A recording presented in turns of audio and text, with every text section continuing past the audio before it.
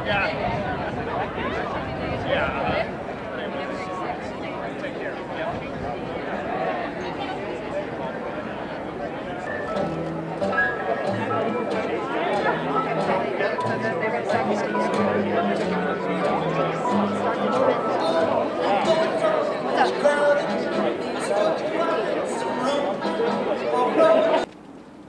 afternoon, ladies and gentlemen. I am Airman First Class Jerome Petty, and I will be your MC for today's ceremony. On behalf of our host, the 99th Medical Group Commander, Colonel Brent Johnson, welcome to the Mike O'Callaghan Military Medical Center Emergency Department ribbon cutting ceremony. Our guest speaker for today's event will be Director of the Defense Health Agency, Lieutenant General Ronald Place, representing Air Force Medical Service, Director, Manpower Personnel and Resource Office of Surgeon General, Brigadier General Alfred Flores.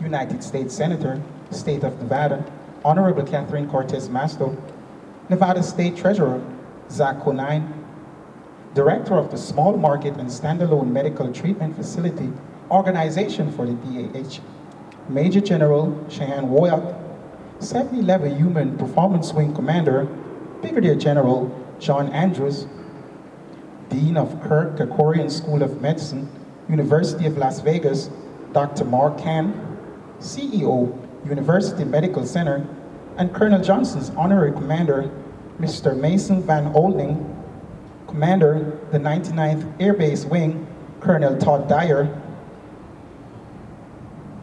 Command Chief, 99th Air Base Wing, Chief Master Sergeant Alex Morgan, University Medical Center, Chief of Staff, Dr. Frederick Lichtman, Chief of Staff, VA Southern Nevada Healthcare System, Dr. Ramu Kamandori.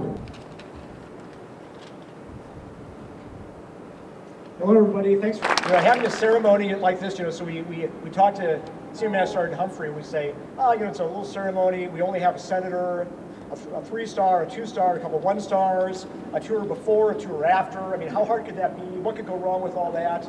And so she's done a fantastic job. Her team made this look easy, but it certainly wasn't. What you see in front of you right now is the result of a precisely 365-day milcon that had us move out of the old ED on Halloween night last year, moved back into the building on October 30th, about a week and a half ago, and really is kind of the most obvious example of kind of what we're doing here at Nellis Air Force Base. We moved back into the facility 2 months early. That never happens in military construction. 7,000 additional square feet, 2 big trauma bays, just a beautiful facility that a lot of you saw just a little bit ago. And this is just the most visible part of a $50 million project right now that involves refurbishment to our dining facilities, lab, patient administration, IT areas. So it's really a great event overall. And next up for us is a milcon that will expand a lot of our clinic areas, expand our bed capacity, and all that really is getting us further and further to the point where we can support with our EMS services this part of Las Vegas. What a great honor for us to be able to take care of Las Vegas citizens in an area that the state of Nevada has already designated as an area in need, no hospitals or emergency rooms within the immediate area. We get to take care of our fellow citizens, and we keep our Air Force medics ready to go to save lives in the next war. The progress that we've made here, just over the last year and a half that I've been here, the 2 years Brigadier General Flowers was here before me, and then commanders, for many years back to that point. You have worked with us to build these community relationships. Without what you've offered us, none of this could be possible. It's just no understatement to say there's nowhere else in the Air Force like this. Nowhere else that has the kind of training opportunities, the academic affiliations, the support from our local healthcare partners. So thank you again for being here. It's a huge thing for us. And we get to look forward to working with you well into the future. So for me, you're going to hear from our other distinguished speakers next. But for me, on behalf of the 99th Medical Group, the 99th Air Base Wing, and Nellis Air Force Base, thank you again for the teamwork and the partnership. And we look forward to the future as well.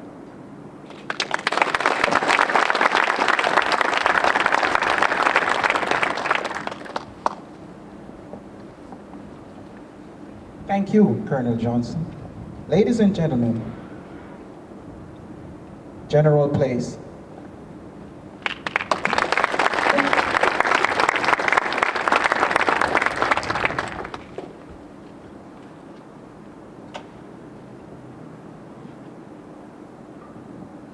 Well, good afternoon, everyone. Senator Cortez Masto, distinguished guests, ladies and gentlemen. Thanks for all being here today. This is a great opportunity, I think, for all of us to participate in this incredible ceremony. And I'm honored to represent the Defense Health Agency at this truly momentous occasion. Now, the Defense Health Agency has an enduring responsibility for every element of life of a military hospital or clinic. Together with the men and women on the front lines of military medicine, provide care to our patients. Together, we oversee and help manage facility design, construction. Together, we manage the budget and outfit the hospital with the advanced equipment and medical supplies required to operate. Together, we develop the standardized policies that ensure all of our beneficiaries have timely access to high quality, safe healthcare, where that care is delivered here at Nellis or in the Las Vegas community. Together, we build and sustain TRICARE networks to ensure that beneficiaries have an option in where they get their care, and that our civilian partners can share that health information back with us so that it stays in our system. And together, we create education and training opportunities that help us both obtain and sustain the experience, cognitive capabilities, and technical skills that facilitate our ability to successfully treat the injuries and illnesses that we see on today and tomorrow's battlefields. I'm proud of our role in helping with all of these things in order to deliver health care to our service members, our family members, and our retirees who deserve the very best care available. And it's not lost on me that today is the 246th birthday of the Marine Corps, and tomorrow is Veterans Day, that we're having this ceremony to celebrate that commitment for this community. But it's the people here at Nellis Air Force Base, the 99th Medical Group, the 99th Medical Wing, the Air Force, the Las Vegas community, and the state of Nevada who made and continue to make this happen. It's the leaders here at Nellis who understood that healthcare is dynamic and that we need to anticipate and adapt to changes, whether that's changes in growing populations, changes in healthcare itself, or changes in the medical workforce. It's leaders here who understood that building and sustaining a ready medical force means that we need to build a more comprehensive and integrated relationship with our civilian partners in our community. The Las Vegas community also understands that partnership with the Department of Defense and the Department of Veterans Affairs is value added for their own readiness. And great credit to the leaders in the state of Nevada who helped break through bureaucratic obstacles to ensure the right organizations could reimburse for services, particularly through the Medicaid program. Nevada is the first and currently only state to make that possible. And the collaboration serves as a model for how to improve federal, state, and local partnerships that improve healthcare experiences for everyone involved. Sadly, this community experienced a real-world test of what it means to bring together federal, state, and local resources to respond to a mass casualty event. The medical response to the tragedy in October 2017 was heroic and And I know the medical teams are proud to play a small role in supporting this community. What's important today is to recognize that leaders in both the military and civilian community have used that tragedy to strengthen our partnerships even more. In a visual and auditory alignment of that effect.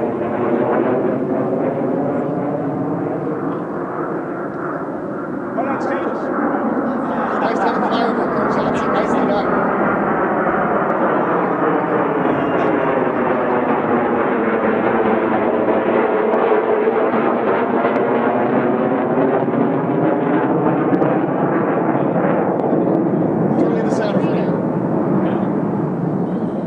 Ribbon cutting is not just about the completion of the bricks and the mortar. It's about a commitment to the future of what trauma care should look like in this community, and serves as a reminder of what integrated trauma care can look like in any community.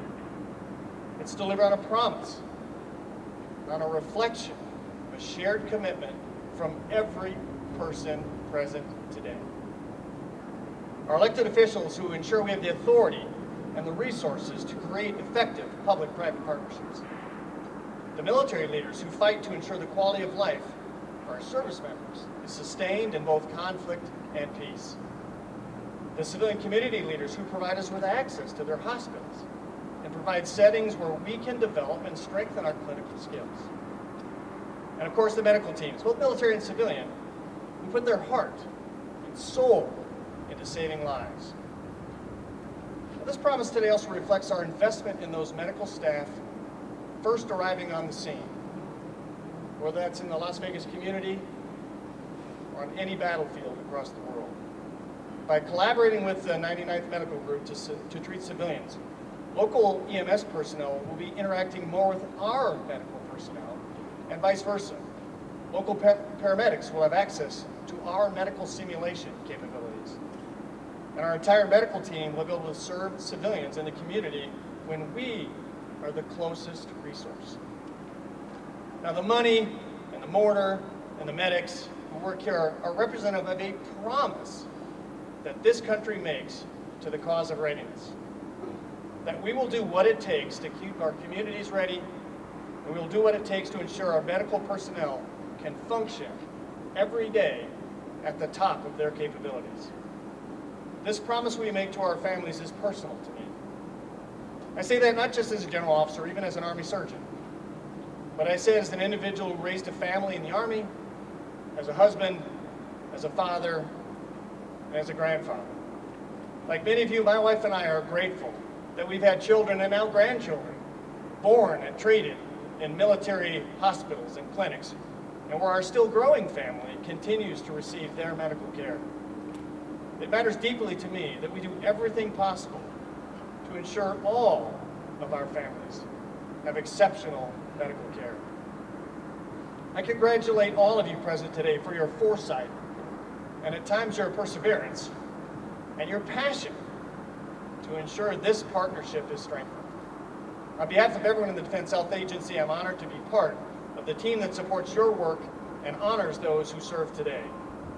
And to those who have served us so nobly in the past, thanks again. May God bless all of you present today for this ceremony. May God bless our service members deployed in harm's way. May God bless America. Thank you.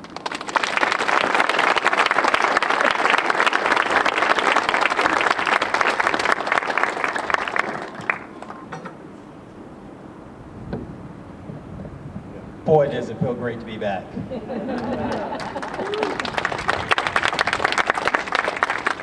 Hope the brave medics of the 99th are doing well. I want to start and end by humbly saying thank you. Just the feelings that resonate by being here today, just walking the halls, the sheer, the blood, sweat, and tears that make this happen is just insurmountable. I cannot describe it. So just humbly, and I want to say thank you. To Senator, ma'am, thank you for being here. General Place, fellow jail officers, distinguished visitors, all the humbled guests that are in attendance here, thank you so much. So what if I told you if I could give you $86,400 every day, deposit it to your ATM, you cannot carry over to the next day, you can't wield it to your friends or your loved one, you have $86,400. How would you spend that $86,400? Conversely, what if I told you those $86,400 were seconds in a day? 86,400 seconds in a day that culminated with this $53 million project that came in a day early. I would submit there's a lot of good hands that were spending that 86,400 seconds wisely and nobly every day. As I stand as a reminder, as I pull it in, and I saw the name on the wall, Michael O'Callahan, our namesake. Our storied governor who had humble beginnings here in this state. He grew up on another part of town, was a boxer, a teacher, a coach, a mentor, and a vet, like Gerald Place submitted tomorrow's a great celebration with Veterans Day. I recall we had a ceremony in honor of him and his family and the smiles that they cherished, his legacy.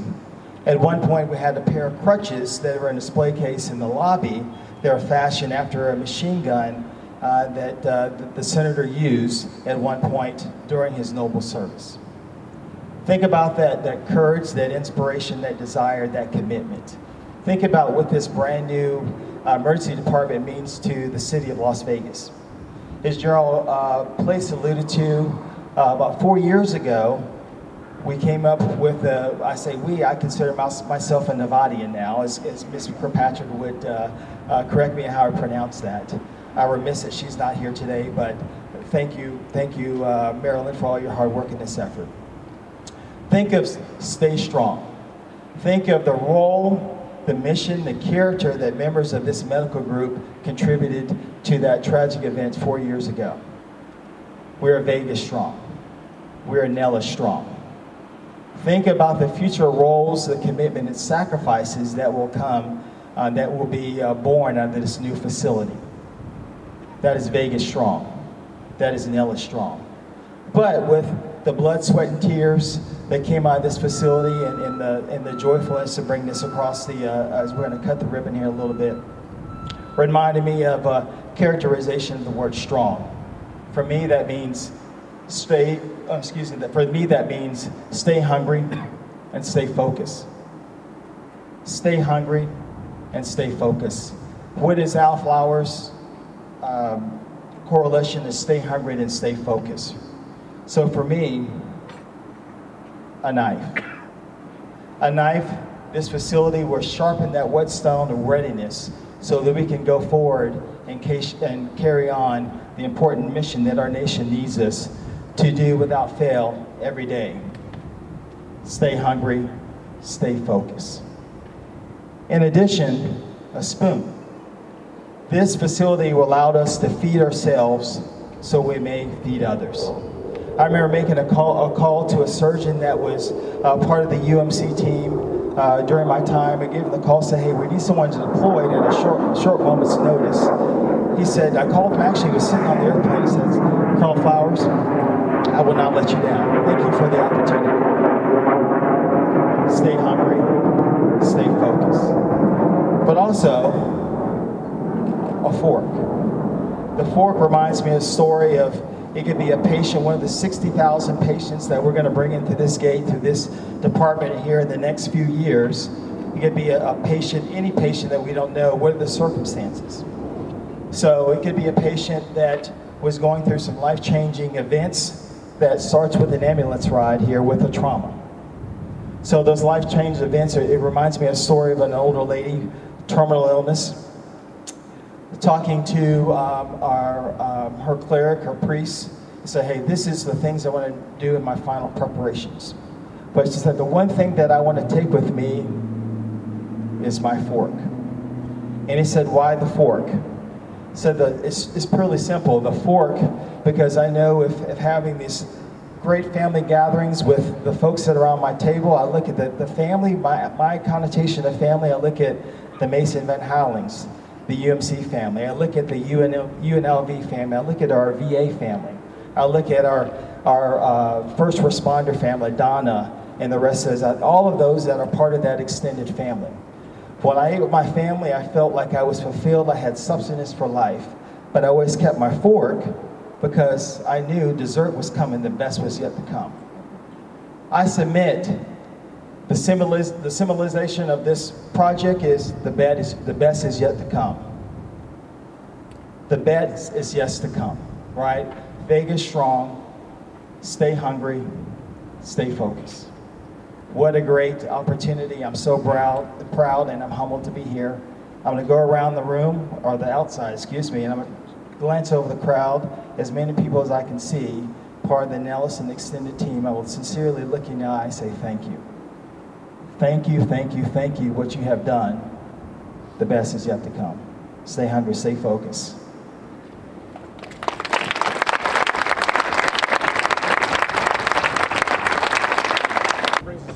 Let's cut this ribbon.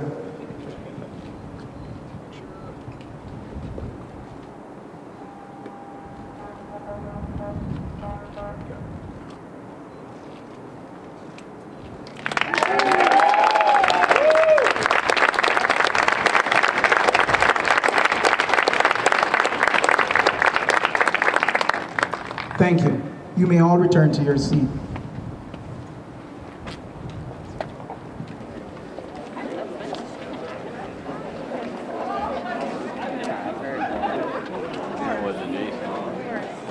Help me out and get it done.